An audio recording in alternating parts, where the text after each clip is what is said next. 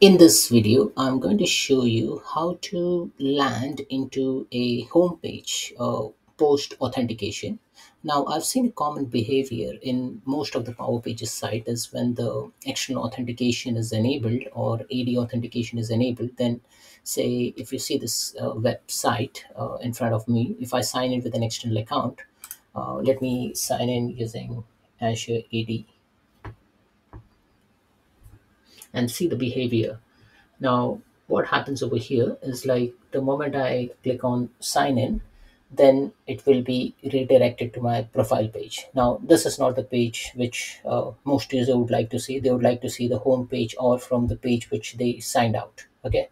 Now, if we want to achieve that, then there is some setting which we may need to do in the Power Pages site. Okay, so the default behavior what we want is like once the user sign in, I want the page to be say the home page. Okay, now how do we do that? Let me first sign this out. Okay, from this application.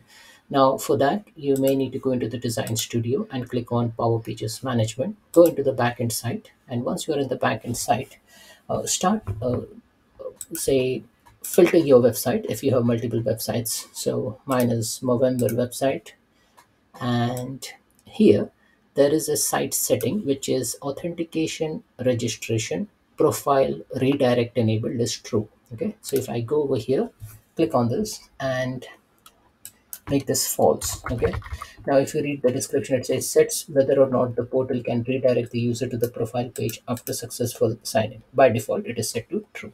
Okay, so I'll click on save and close. Okay, the moment I do that, it will save the information, and once it is, let it save first, so it's still saving, and once it is saved, let me sync the site.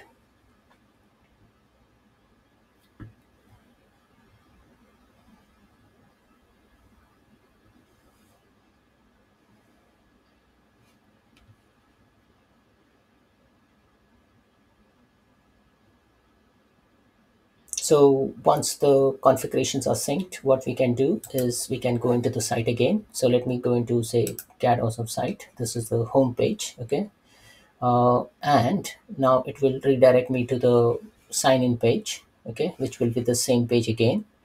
And then what I will do, I'll click on Azure AD or sign in as a local user and see whether the redirection is going to the home page or to the profile page. Technically, it should go to the home page because we have made those changes. So let me click on Azure AD now. It will start authenticating and it should redirect me to the home page if the site settings are activated. And now as you see over here, it is now redirecting me to the home page. Now alternatively, if you don't want this thing to happen, you can again go back, authentication registration profile redirect enabled, you can mark it as true, and then the behavior will kick in to redirect you to the profile page. So that's it, folks. This is all about redirecting all the users to the home page rather than the profile page, which is by default within the Microsoft Power Pages site. Thanks for watching.